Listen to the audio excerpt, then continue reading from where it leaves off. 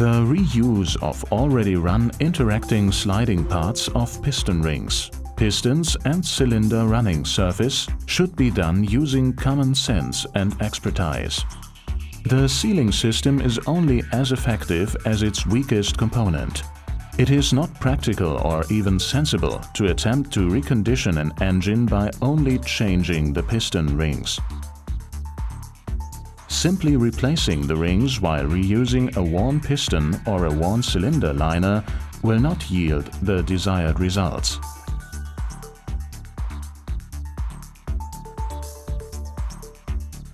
Clean used pistons thoroughly from adhering dirt. Make sure that the ring grooves are free of carbon and dirt.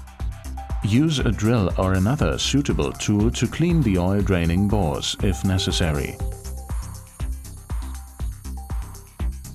An important check is the visual inspection of the ring grooves for wear, small scratches, dirt or unevenness causing a very fast abrasive wear of the new piston rings. Pay attention that no damage is caused to the groove sides when removing the carbon. The lower groove side is a sealing face. Damage due to scratches may use high oil consumption or an increased blow-by gas emission during engine operation.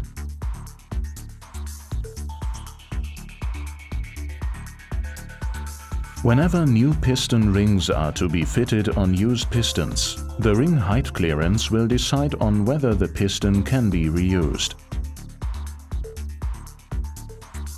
The piston ring concerned is inserted into the cleaned ring groove and measured with a feeler gauge.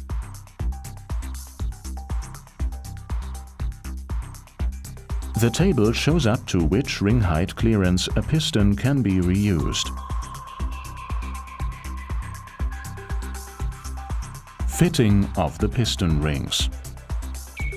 It is essential that piston ring pliers are used for fitting and removing piston rings. Attention! If the piston ring is fitted quickly by hand and without breaking, this may be evidence of the skills of the mechanic, but it will usually result in damage to the piston rings when they are fitted. Except of steel rail oil control rings, never fit the rings manually.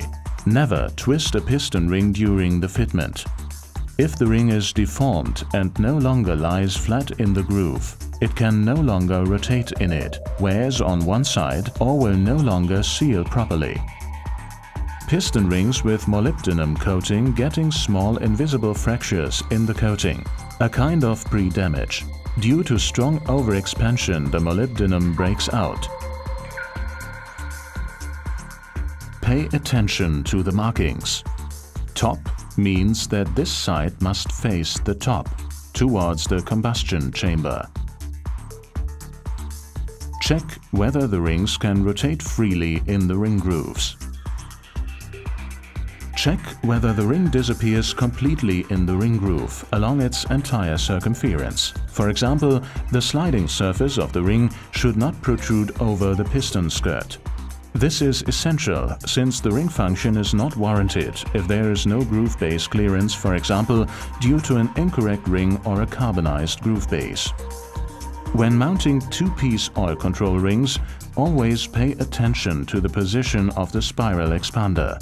The ends of the spiral expander must always be opposite the ring joint. With three-piece rings, the correct position of the expander spring is indispensable for ensuring the oil scraping function. Prior to installing the piston, always check the position of the expander springs on pistons with pre-assembled rings. The ends of the springs are in a loose condition. Both color markings on the expander spring ends must be visible. If these are not visible, the spring is overlapping and the ring can consequently not function properly. All ring joints of the 3-piece oil control ring, the 2 steel rails and the expander spring must be mounted with an offset of 120 degrees to their counterparts.